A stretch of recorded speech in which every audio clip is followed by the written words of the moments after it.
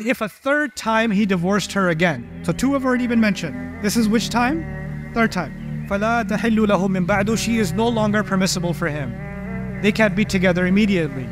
That's not possible. مِن بَعْدُ, thereafter. حَتَّى تَنْكِحَ زَوْجًا غَيْرَهُ, until she gets married to someone other than him. So she can't be with him anymore. Zubair is done. Sorry, Zubair is just an example.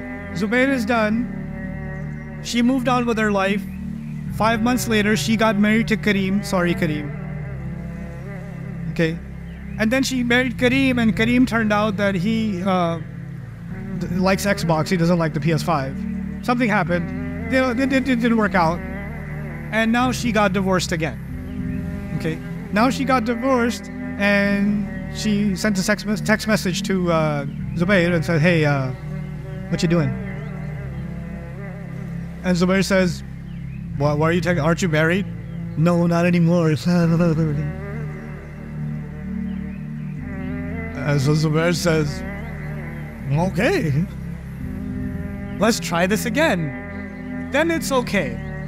It's okay for you to go back to him if you got married to someone else and then it didn't work out, for a lady that's being told. Otherwise, the man is not allowed. By the way, what could be the wisdom? What's the hikmah behind that? Well, if a man says to a woman, I don't want you, I divorce you. Okay, I didn't mean it. Then she comes back 2 months later. You think I want you? I don't want you. Get out of here. Kicks her out again. Then takes her back.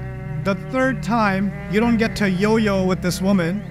The third time, it's done.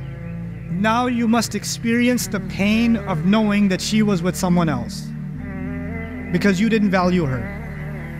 So if you really want her back, Allah is going to have her live her life, and if that doesn't work out and she still wants you, decides that she wants you back, then maybe you can get back together. Otherwise, you guys are done.